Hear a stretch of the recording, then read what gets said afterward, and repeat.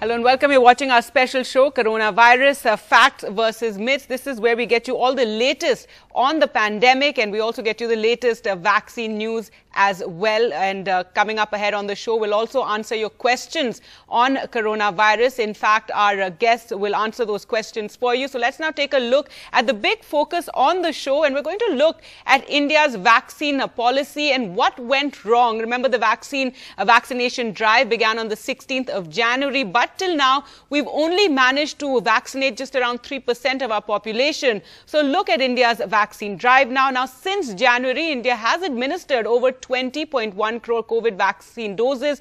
So far, in a country of 136 crore people, only a little over 3% are fully vaccinated, that is, with both doses of the vaccine. So if even as we say we've administered 20.1 crore doses, those are not fully vaccinated people.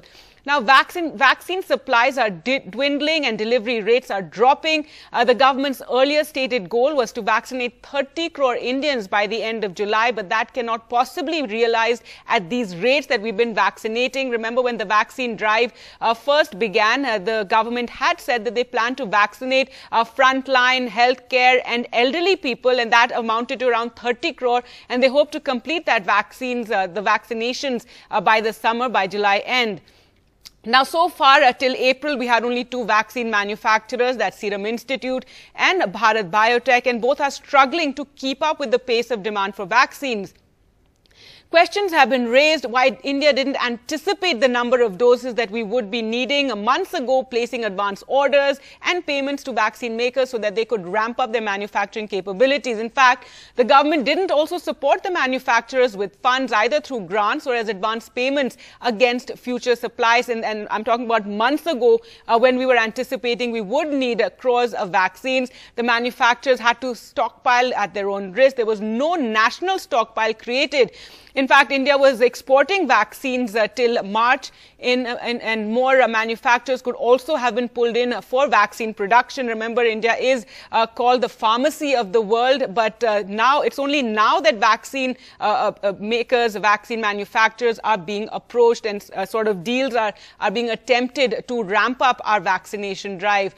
Well, to talk more about India's vaccination drive and also what is the road ahead, we're now joined by Dr. Rakesh Mishra, former director, CSIR, CCMB, and advisor to the CCMB. Thank you so much, Dr. Mishra, for joining us. And Dr. Sunila Garg also joins us, Professor Community Medicine, MAMC, member of the Lancet Commission and COVID India Task Force. Thank you both for joining us on the show. Dr. Rakesh Mishra, now we know what went wrong and how we didn't, either we were very comfortable early this year with the numbers having gone down, and we thought we could, do the vaccination drive at our own pace.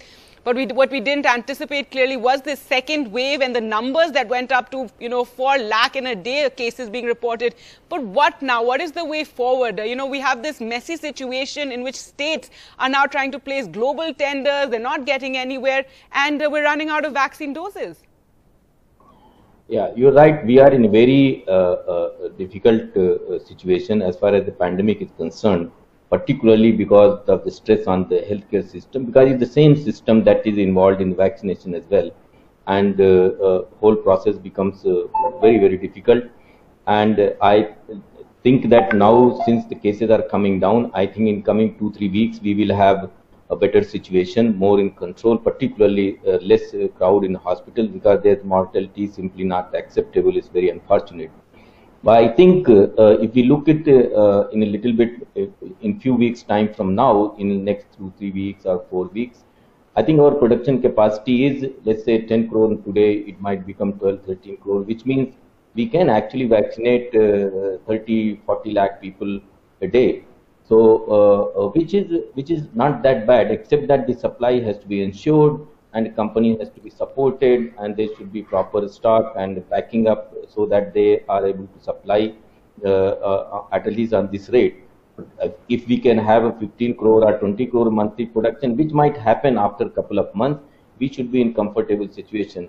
But one thing we all have to accept, that December, January, we all got little bit relaxed that cases have come down, and there was some kind of feeling that maybe we are done with this disease.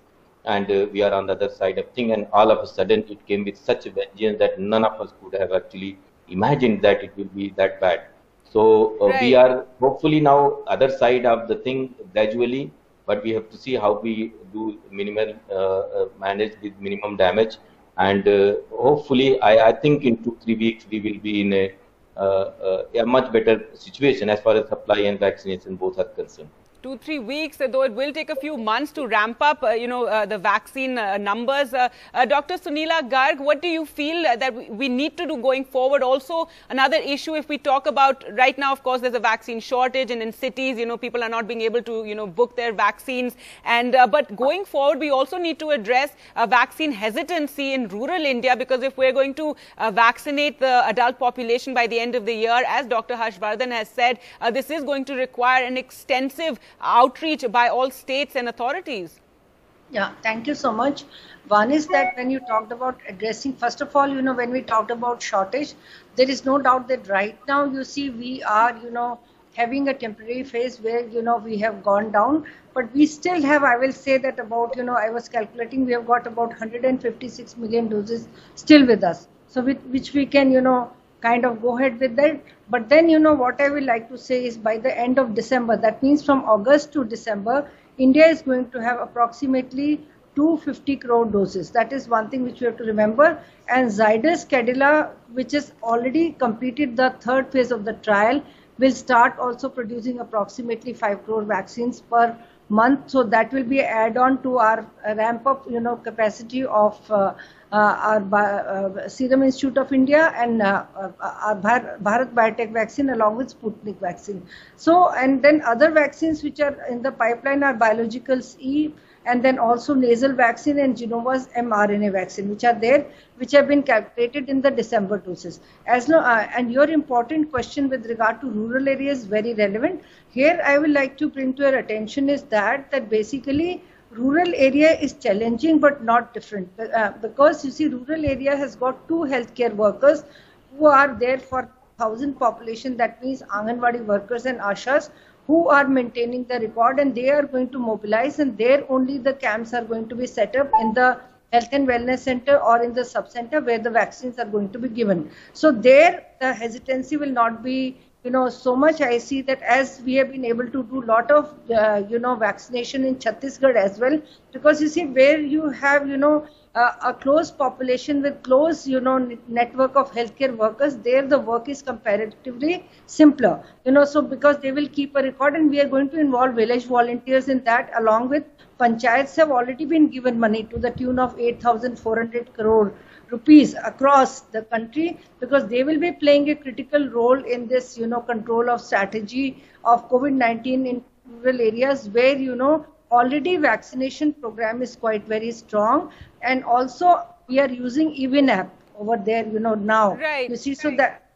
Right, so and you've also allowed walk-in vaccination for those above 18, yes. And each state can, figure out itself how best to apply that, especially in rural areas, to have more people come in. Dr. Sunila, you spoke about, the other vaccines that we're expecting. Yes, Sputnik, we're expecting it to ramp up. There are a lot of agreements that the Sputnik manufacturers are going into here in India, and more vaccines on in the horizon. But how will it work now, since the center has left the onus on states to procure their own vaccines? And we're seeing this, I feel, somewhat embarrassing situation of each state trying to approach these global manufacturers and being told that, we don't deal with states. We've never dealt in that manner, and we have to only deal with the country. So going forward, how will this work? Will they be approaching these manufacturers by themselves?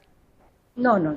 This is now, you see, as you see, we have already been talking, primarily no state can fight or no country can fight the pandemic, in differential parts. So it is Government of India. Today also you'll see in our foreign minister who has gone to talk about the raw products.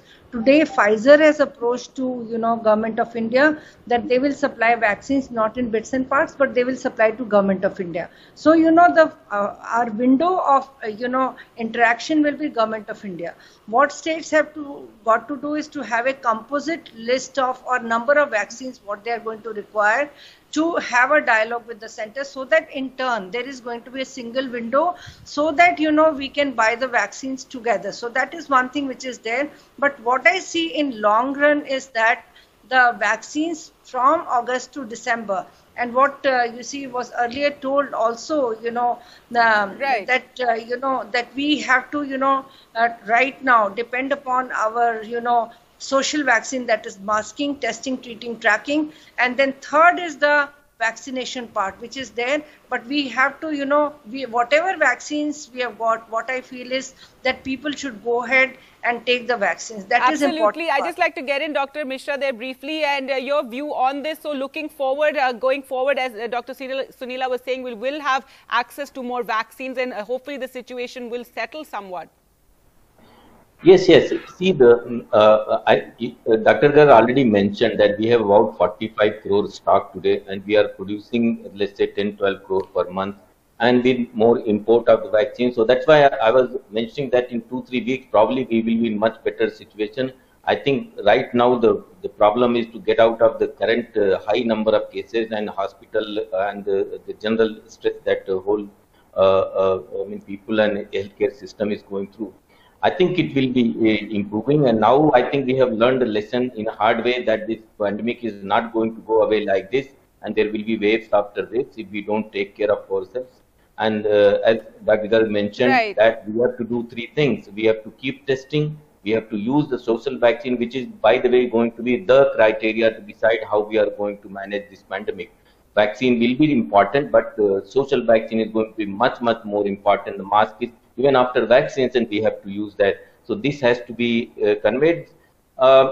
Vaccine hesitancy, I think now are largely being dealt with. These vaccines are really good. They are even, we are lucky maybe we are that they are effective against the new variant, which was a big threat. But so far we right, are okay. They are very, very safe. So I think now hesitancy will go away, and we have to get to the business and get as many people as fast. So that is the biggest hesitancy challenge is more in the rural parts of the country. But thank you, doctors, for joining us on this topic, and we'll come back to you later in the show for a viewer question segment. But to talk more about India's challenges going ahead, I'm now joined by Dr. Ramanan Lakshminarayan, Senior Research Scholar, Princeton University economist and epidemiologist. Thank you so much for joining us on the show. Your view of India's situation currently. We were just discussing our vaccine challenge and how, the entire planning seemed to have gone very wrong in a sense. We didn't manage to get enough vaccine doses. We were relying on 2 manufacturers.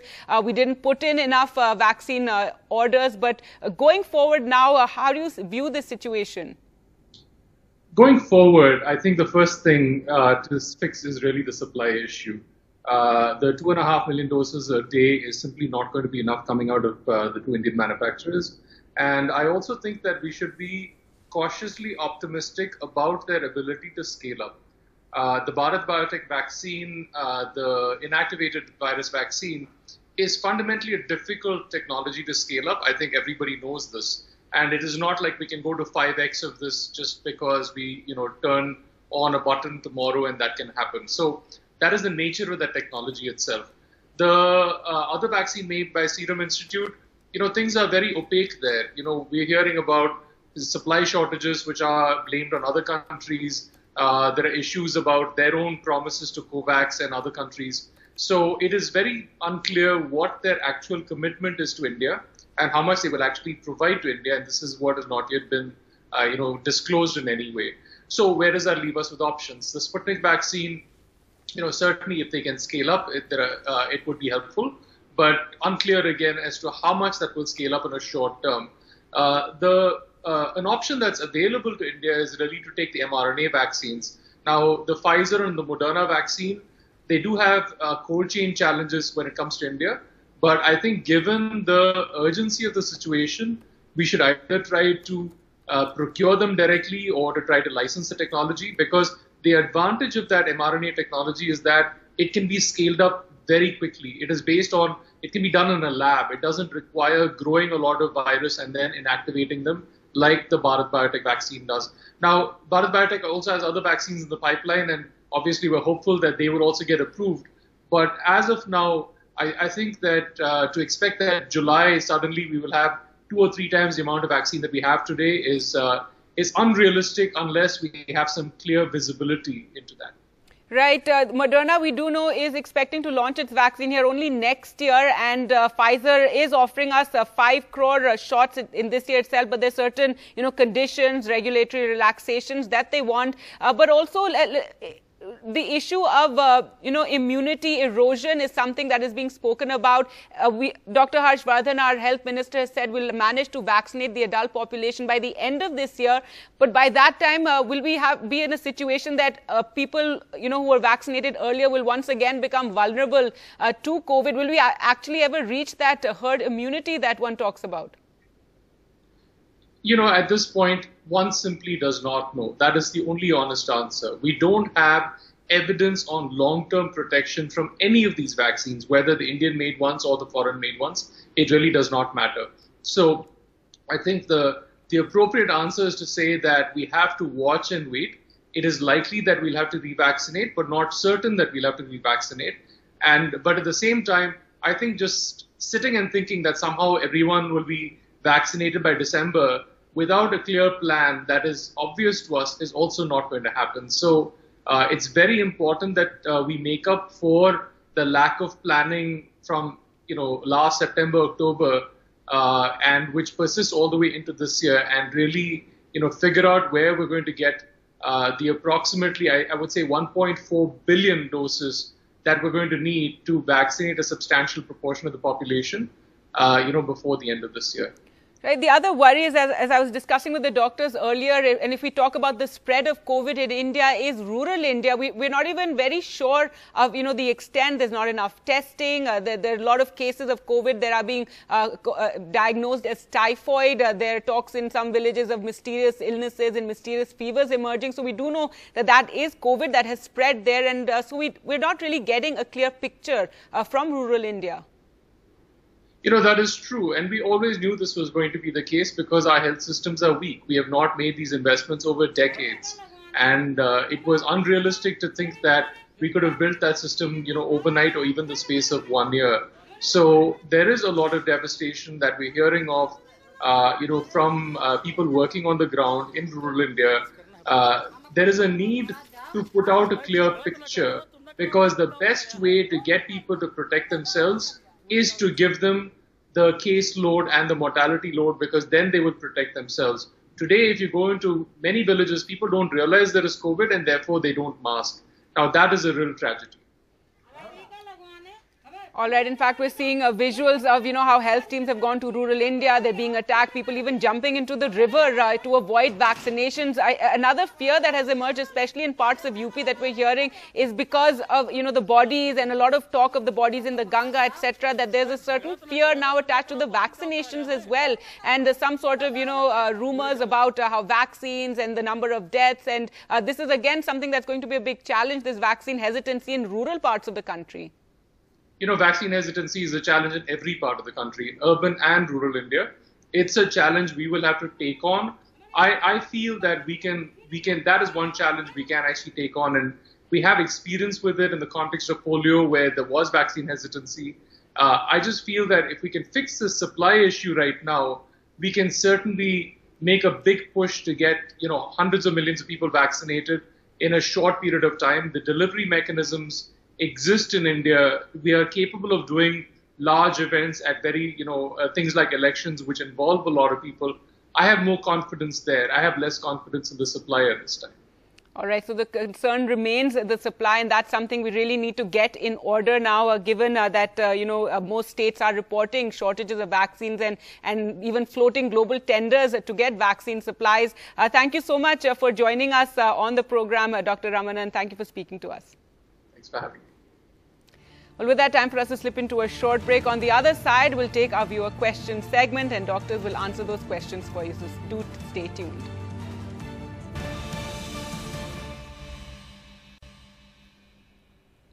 Welcome back. Well, it's time now for a viewer question segment, and joining us are the doctors to answer those questions. Thank you so much, Dr. Mishra and Dr. Sunila Garg, for staying on. We have a caller, Parvez, calling in from Assam. Go ahead with your question, Parvez. Yeah, my question is, currently I'm undertaking the anti-rabies vaccine. What I wanted to know is if I should wait before I get my COVID vaccine, or there is no such thing as such. Dr. Sunila? I couldn't get his question. He's taking the rabies vaccine right now, so he wants to know, should he wait now, keep a gap before he gets the COVID vaccine? I think this question he asked on a different channel yesterday, or somebody else also. I also said that he can go ahead with this vaccine also. So there is no problem. And normally it will happen that one day he'll go for the rabies vaccine and next day he'll go for the COVID-19 vaccine. So it's okay. There's no problem. We already give 2 to 3 viral vaccines together also if we look at our national immunization program. So please don't worry. You can go ahead with the vaccination. All right. We have another caller, Kokila Singh from Jodhpur. Go ahead with your question. Yeah, hi. I actually wanted to ask doctors, because I have had dogs since I was a child. And I find I'm also a COVID survivor and COVID recovery now. I got SARS-CoV-2 on the 2nd of April. I found going through this whole rigmarole of being affected by the virus and in recovery now, I found there to be a lot of similarity between parvovirus and COVID, because the way that it affects the gastrointestinal the well-being of a dog. Similarly, I think that this virus, the way it attacks you in the initial 48 to 72 hours is very similar to how it takes the life of most dogs. So I think in the rural areas, this one factor, this major symptom of diarrhea is being taken very lightly. Okay. So I wanted to ask. Right. I wanted to ask that how do you feel that this should be taken? Because in rural areas, when I'm in Jodhpur, Rajasthan, people are taking this, this diarrhea aspect of the symptom of this disease very lightly. All right. Dr. Mishra, what would your response be to that? I mean, I'm not expert aware, but I can tell that diarrhea symptom is not taken lightly. This is one of the well-known symptoms of this. At least in this wave, we have recognized that. And remember, this is hardly 1.5-year-old disease, and lots of things and its effect and long COVID, those effects are still being learnt actually. So, but we have made tremendous progress, and even there is a vaccine available, which is just unthinkable, unheard of, but now we have that. Right. So, our listener is right that lots of things needs to be understood about this. Many clinical features needs to be understood about this disease. Right, Dr. Sunila, very briefly, diarrhea is one of the major symptoms this time around. You're hearing a lot more in the second wave, isn't it? No, we heard it in the first thing also, and primarily, but this time since the number of cases are too much. But I'll also say that not only this, we have also found now, the contamination of sewage also. That is another thing. So ICMR has also set up the sites for regularly surveillance of the sewage samples, so that we can identify the hot spots. Now, why the sewage will be contaminated is only through fecal contamination. So these diseases are not taken lightly. In June 2020 also we had a study published where we examined the stool samples, and it was found that through RT-PCR, through this polymerase PCR testing only, and what we found that virus was found a week before to 2 weeks later. Right. So that is where it is, the importance is already being given. So, but definitely for very, very important and nice of you to raise this question, because through this medium we can continuously make people aware of the situation. We have one more caller, Amar, calling from Pune. Go ahead. I have to bring it to your attention regards the statement from ICMR Secretary Director General Mr. Balaram Bhargav. Yes, go ahead.